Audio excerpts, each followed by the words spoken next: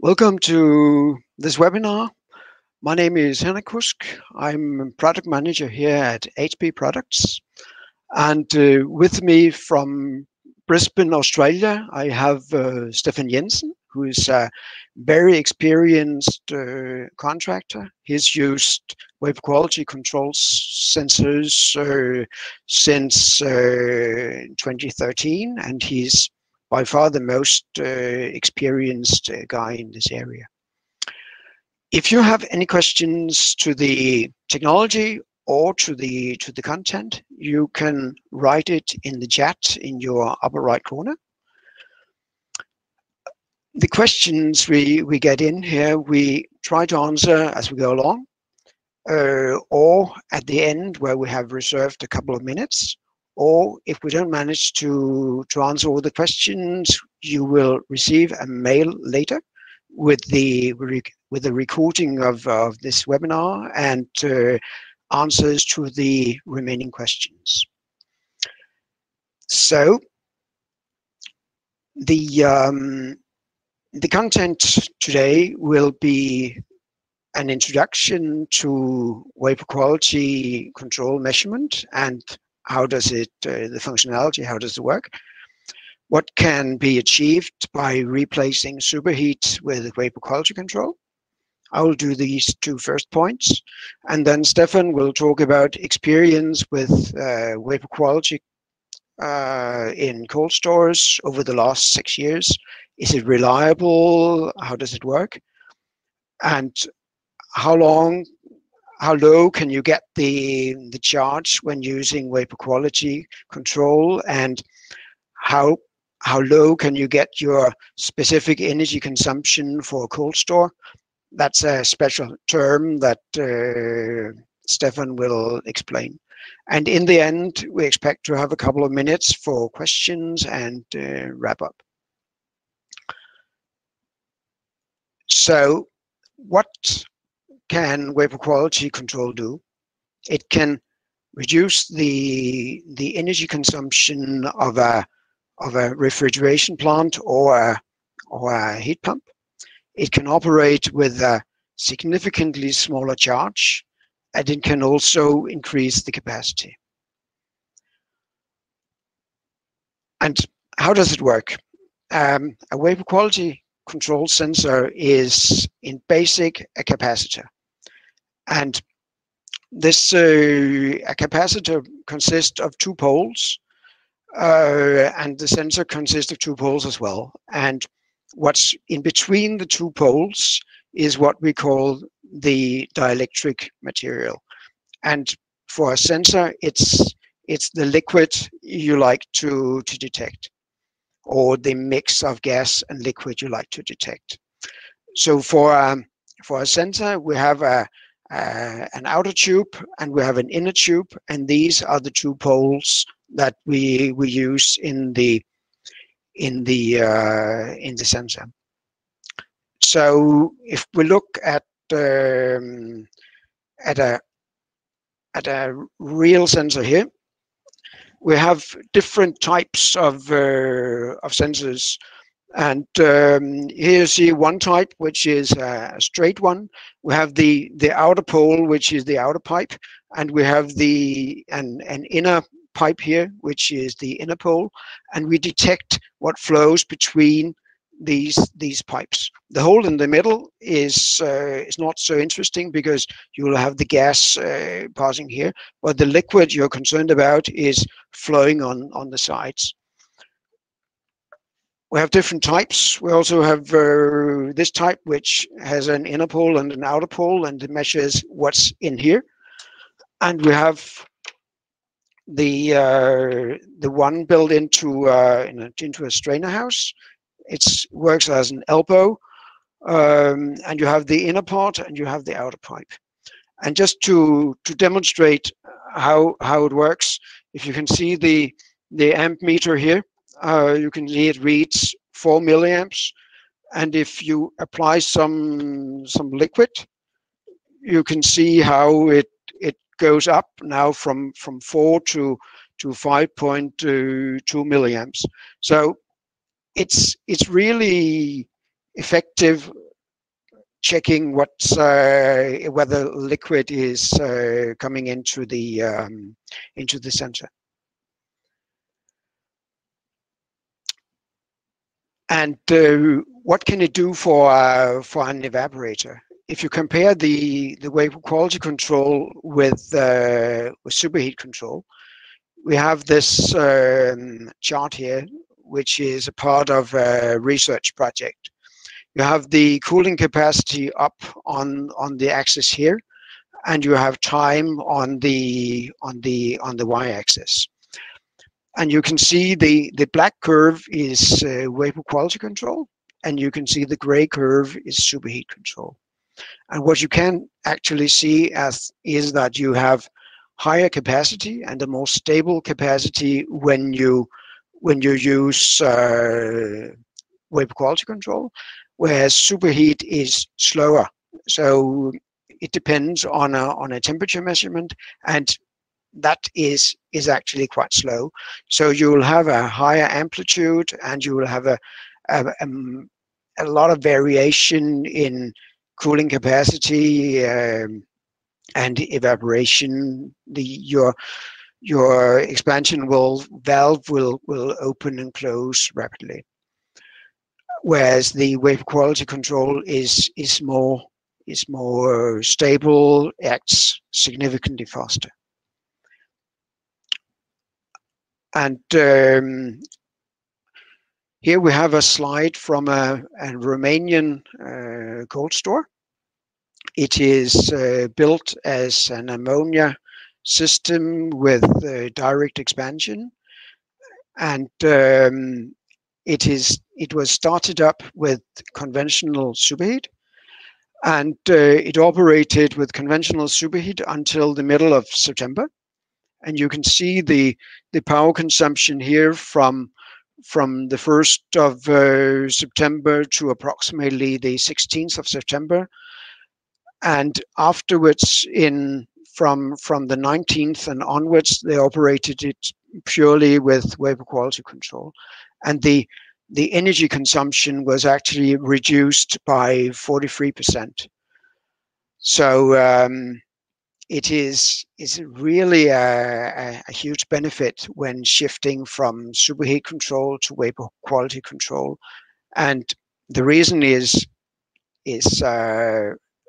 less superheat in your output from the evaporator. And now I will pass on to Stefan. Okay, thank you. Let's see if we can make this work.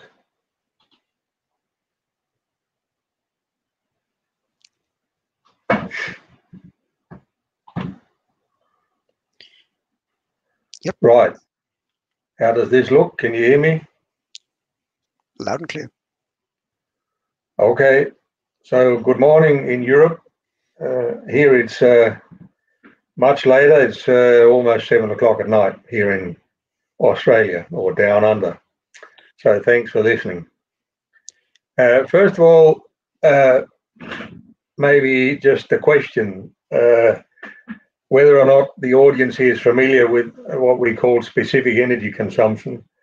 This is a widely accepted metric for determining the energy efficiency or otherwise of a refrigerated warehouse. And it's simply calculated by taking the annual energy consumption of the facility in kilowatt hours and divide that by the refrigerated volume in cubic meters. Then we get a number which is kilowatt hours per cubic meter per year, and that is a measure for specific energy consumption.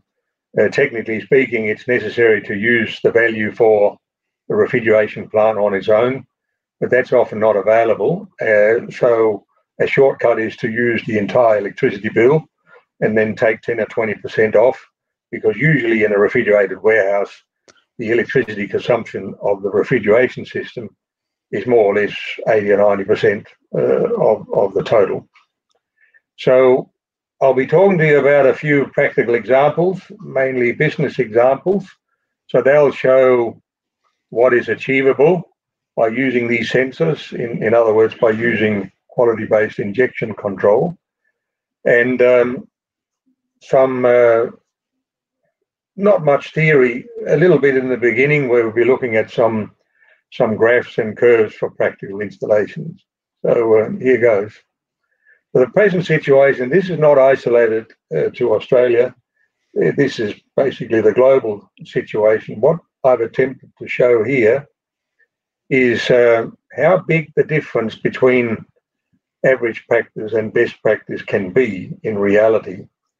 So you probably can't see what the numbers here say, but on the vertical axis out to the left, we have the specific energy consumption in kilowatt hours per cubic meter per year, and along the horizontal axis we have refrigerated volume, starts at 0 and finishes at about 400,000 cubic meters.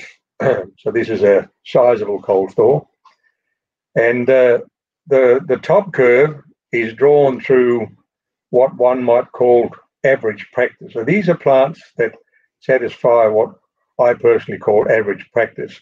There's a number of systems there. The SEC values come out of publications. One comes from ASHRAE, publication from 2018, and some other publications, both from Australia and the US.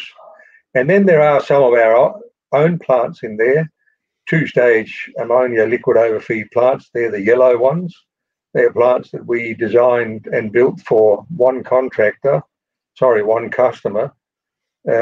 over a period from 1999 to 2013. And then we look at the lower curve. You can see that lower curve that I call best practice goes to a cluster of green dots. Now those green dots represent centralized low charge systems, and almost all of those, with a couple of exceptions, are controlled with HBX sensors. In other words, the injection is controlled by means of the quality signal at the evaporator exit. And that numeral 8 you see in the middle of the picture, this is me attempting to show the difference between one of the worst and one of the best in this picture. And this is not an unusual number. The average number is more like 4, and there are numbers as low as 1.5 or something, but that's at the lower end of the scale. Now, I have some more to say about this green star that's called super practice, but just bear with us. Now, here's an example that is for one size cold store, like 100,000 cubic meter volume cold store. You can see there that the difference between average practice, this is the curve I've explained before, and best practice is 75%. This means a cold store, in this case, that performs to average practice energy performance uses 4 times more energy per year than the cold store that performs to best practice. So this is significant. Just remember that number, and we go to some practical examples now. So a cold store, 100,000 cubic meter cold store without blast freezing in this part of the world has a refrigeration plant that's worth about $3 million Australian dollars, give or take. And the best practice energy consumption is about 1,500 megawatt hours per year. And average practice energy consumption is 5,500 megawatt hours a year. This is just numbers that I take from the previous slide. That difference, if we are paying an average of 20 cents per kilowatt hour or $200 per megawatt hour, that difference in dollars is about $800,000 Australian per year. So if you divide that $800,000 into the capital cost of $3 million, you get a simple payback period of less than 4 years. In other words, the owner of this plant can ask him or herself, if I have an older plant that uses 5,500 megawatt hours a year, is it worth keeping? So this is an important question. Even if the energy cost is half of $200 per megawatt hour, it is still an important question. Here we have another example. You may remember from the previous graph with all the dots, we had one red one right up there. This is actually an existing plant, and the annual operating cost of that existing plant is $380,000 a year. It's a plant with screw compressors, 2 screw compressors, single stage economized, And the same client, not far away, has a plant that is represented by the other yellow circle further down in the picture, and that is about 300 kilometres away. It's the same size cold thaw, it's the same client, they do the same things, and that plant has an operating cost of $115,000 a year. You can see there's a sizable difference between the two. In this case, the client has decided to replace the plant that uses $380,000 a year with one that is identical to the one in the other yellow circle that uses $115,000 a year. And that will give a payback of less than 5 years. And this is interesting because this is basically not quite the difference represented by going to HBX type control. There is another complication in there, and that is, of course, that one plant is a single-stage plant with screw compressors. The other plant is a two-stage plant with reciprocating compressors on speed control. That has an impact as well. Now, this is another example. This is an existing 404A-based installation. It's a very small plant. When the modification first started, this plant had a refrigerated volume of about 3,500 cubic metres or so. And this was converted to a centralised low-charge ammonia system. You can see a picture of here. Same concept as I explained before, two-stage dry expansion system with HBX control. And the ammonia inventory in this case is 250 kilos. There was an expansion of the facility at the same time from about 3,500 to about 5,250 cubic metres, or about 40%. Yet the monthly electricity costs fell by about $10,000. So these are the numbers, the hard numbers. The SEC reduction was from 206 to 68 kilowatt hours per cubic metre per year, or 2/3. And the reduction in electricity bill, I said before, $10,000 a month. The interesting part here is that that saving in electricity is enough to pay the installments on a 10-year commercial loan at 5% per annum to fund the purchase of the new plant. This, in simple terms, means that the plant is cash flow, the new plant is cash flow positive from day one. There'll be a cost reduction from day one. Stefan, we have a question here. How large cold store can you build based with 1.5 tons of ammonia? If I had to have a guess at it, it'd be a pro rata guess. Currently, we're building one that is 250,000 cubic metres, and that has an inventory of 900 kilos or thereabouts, 900 to 950. So I would say we would be able to build one that is around 500,000 cubic metres of refrigerated volume with an inventory of 1.5 tons of ammonia. That's for a cold thaw without blast freezing. Thank you. You're good. So just move on to the next slide. This is an interesting one because this is probably the first time ever that anyone's been able to do this kind of comparison. I'll just explain what it means. On the vertical axis, we have specific energy consumption of the refrigerated facility, and on the horizontal axis, we have volume. So the 22 number is an older cold thaw we did for a client about 10 years ago. And it's conceptually identical to the new plant we did for the same client that has a volume of 44,000. This is the blue cross you can see there. And the two plants are conceptually identical. Both use 4 reciprocating compressors with speed control. The older plant is liquid overfeed. The new plant is dry expansion. So the difference between the old and the new is that we have eliminated the presence of heavier liquid in the entire suction line network of the new plant. And the effect of that is, as you can see there, the older plant uses 1.4 times best practice as specific energy consumption. The new plant is 0.97 times best practice. Now, these numbers are recorded over almost a year. In the case of the Blue Cross, it's almost a year.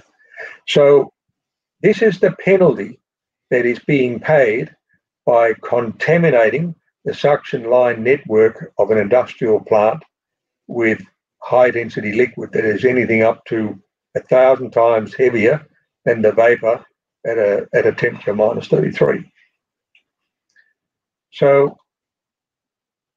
these are some slides of the new plant, the one that uses 0.97 times best practice. Not terribly important here. You see the bottom right-hand corner, you see the compressors. In the top right-hand corner, you see a valve station. Bottom left-hand corner, you see the SCADA system. This is where I got the numbers from, the kilowatt-hour consumption numbers. The SCADA system is fitted with energy meters, so we can double-check what the client is paying the utility is in fact real. So this is the fourth example. Now this is another confusing graph, but in principle it's the same as the ones you've seen before. On the vertical axis we have the SEC, horizontal axis we have volume. All these red dots, they come from one major cold storage chain in the US, and you have, as you can see there, all kinds of concepts. There's transcritical CO2, two-stage ammonia with liquid overfeed, there's ammonia DX, all kinds of concepts. They are simply as marked on the picture. Those of you who get the presentation later, you'll be able to see what the little boxes say.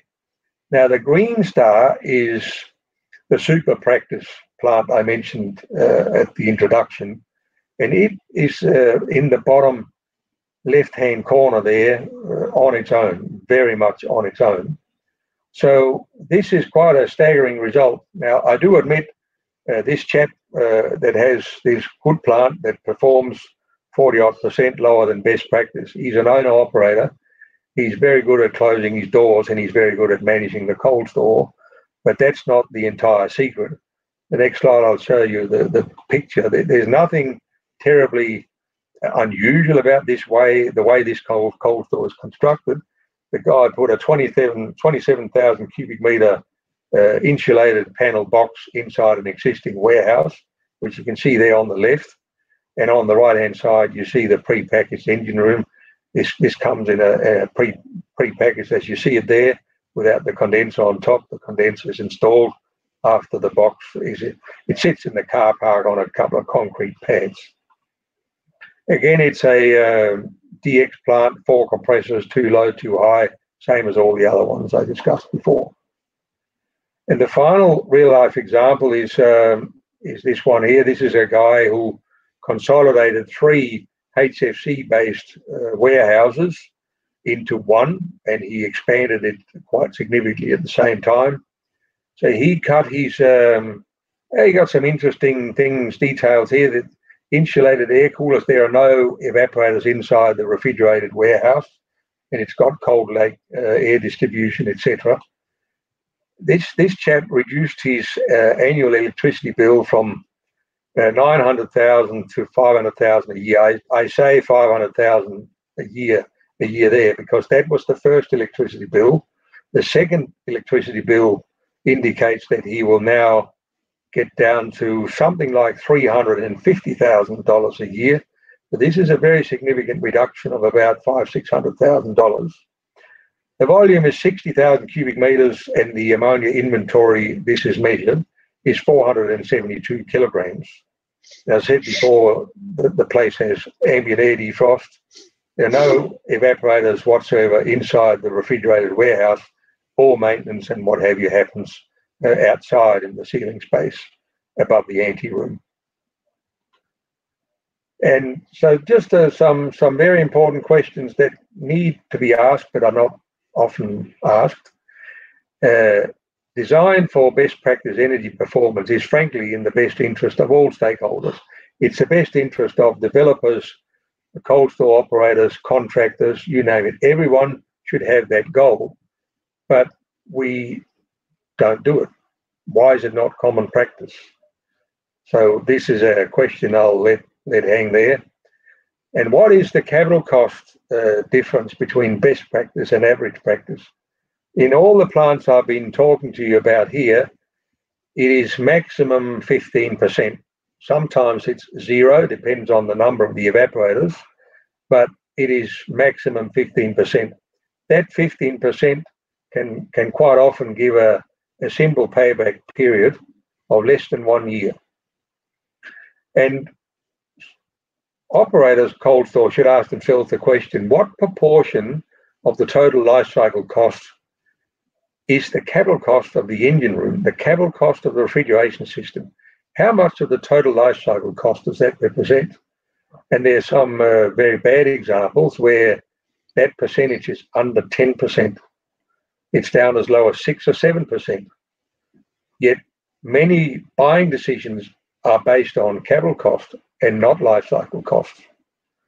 And finally, the point I would like to make is that in my long experience in this business, it is 9 times out of 10, in my part of the world anyway, it is the entity that understands the least about refrigeration technologies that gets to make the decision about what technologies are applied in a certain application. This just seems illogical, but this is what happens more often than not. So thanks a lot for listening. Now we have some questions.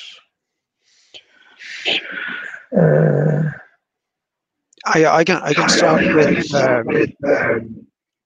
You're the moderator, Henrik, so I suggest you moderate. Thank you.